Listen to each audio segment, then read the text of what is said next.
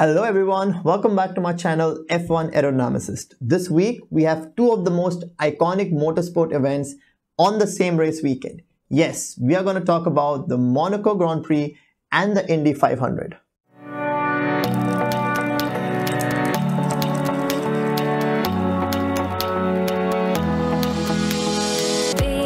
Ladies and gentlemen, start your engine. In this video, we're going to talk about the differences of an Indy car going around in ovals and an F1 car going around on track. This video is sponsored by Rally, a community bus rideshare service for the Indy 500. More about them in this video later on, but let us first dive into the DNA of the American Motorsports. To understand what drives the design philosophy of Indy cars, we need to understand the DNA of American Motorsports. So American Motorsports circles around spectatorship and raceability and not around technology. So they have a bottom-up approach in which the driving question is, what kind of racing would our fans enjoy? And the answer is quite simple. It's wheel-to-wheel racing with the potential of surprising winners. And they basically want a photo finish every single time and pretty much very close wheel-to-wheel racing to ensure that everybody is having fun and there are some awe moments throughout the race and not just one or two moments that happen in the entire race. So to level the entire field, you need to have a methodology, and that is what American Motorsports has in place. So you have Dallara as a sole supplier of chassis, with Honda and Chevrolet as the engine manufacturers. So everybody starts with pretty much the same car, and it's the drivers, the race management, the team management, and the race car setup that makes all the difference. Additionally, they also have something called the balance of performance, which basically limits the performance of your car if you are too far ahead of the competition. So if you are Red Bull in IndyCar, they would probably put an additional ballast onto your car to limit your performance, or they would limit your engine power to slow you down so that you are competing with the rest of your field and not just with yourself. So what is the difference between the setup of an F1 car and an Indy car, and how are Indy cars set up to account for oval racing? Well, let's figure that out. Well, because the ovals are asymmetric, the car is set up asymmetrically. When it comes to the mechanical side, the tire camber, toe are asymmetrically set up, and even the spring rates and the damper rates are asymmetric. Well, why not take the advantage of an asymmetric weight distribution also, where you put all the heavy bits such as the radiator on the inside. So if it's a left-handed oval, then all the heavy bits are on the inside so as to assist the centripetal force, and thus that allows you to go faster around those corners.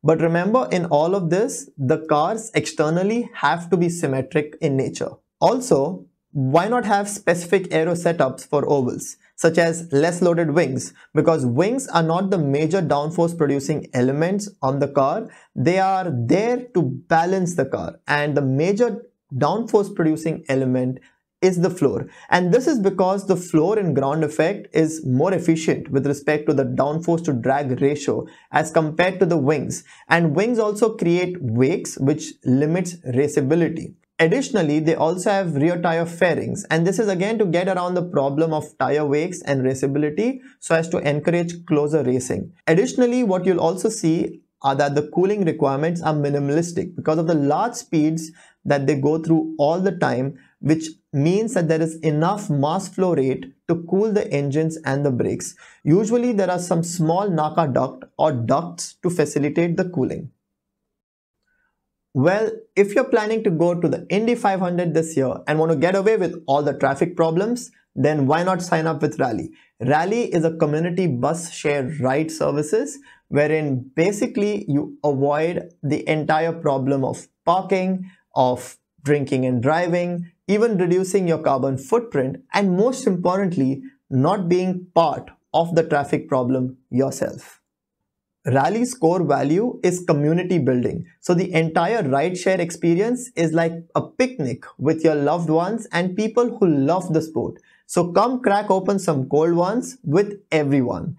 Rally's delivery of service is also all about flexibility. So why wait? Book your rideshare service using the link in the description below, and while you're at it, use the code IndyAero20 to get a flat 20% off on your rideshare service and experience. So what are some of the intelligent design features on the IndyCar which encourages racing and makes driving a bit safer? Let's understand that. Because you have such close wheel-to-wheel racing at such high speeds, there is a high probability of a big crash. But IndyCar have inherent design features to avoid this. How?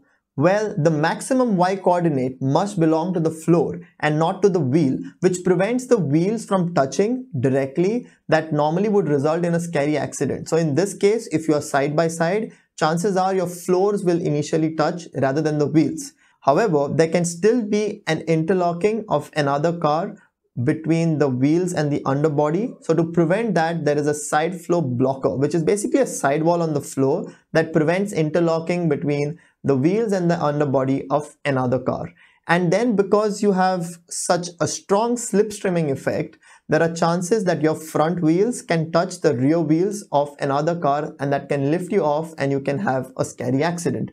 And for this purposes, Indy cars have rear bumpers, which basically avoid any longitudinal wheel-to-wheel contact. And these three design features are quite unique to IndyCar racing, and they are there to encourage wheel-to-wheel racing, which is again the DNA of American Motorsports.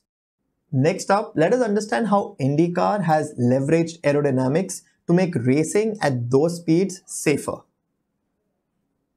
Race cars have never been studied at 90-degree yaw angle, and one of the big problems in IndyCar was if your car was spun 90 degrees at 300 kilometers an hour, your car would flip quite aggressively. But by studying the aerodynamics of the car at 90-degree yaw angle, Dallara was able to minimize the flip over movement. And how did they do this? This was done by producing high amount of downforce on the floor even at 90-degree yaw angle, as you can see on the image on the right, and then also creating a high pressure zone onto the lower half of the sidewall, which basically counteracts the flip over movement. And these two features allowed the cars to be much safer, wherein you leverage aerodynamics at a 90-degree yaw to ensure that your cars don't flip over if in case you are spun around by another car. The second big problem was the nose takeoff. So if a driver misjudged his overtaking and touched wheels coming from behind, as you can see on the image on the right, what would happen is this would put the car in a slight nose-up condition, and because of an aerodynamic instability, the car would flip over, and that is quite dangerous at those high speeds, right? So the cutouts that you see on the floor in Indy cars are there to exactly prevent this, or at least ensure that these happen only at really high speeds. So basically with those cutouts, Dallara was able to add 20 to 30 to 40 kilometers an hour, I think, to the V critical speed, which is the speed above which the car would eventually take off anyways. So by cutting a hole out onto the floor, they basically reduce the high pressure region, which is what creates the flip up moment in this attitude of the car. So the next time you go and actually check the cars out and see a hole cut out, remember that that is aerodynamics at play to make driving safer. So this was my quick attempt at giving you an appreciation for some of the design features on an Indy car and highlighting some of the difference with an F1 car. If you've enjoyed this video, hit the like button, and if you enjoy F1 and racing content, subscribe to my channel. Have a good one. You are watching F1 Aerodynamicist.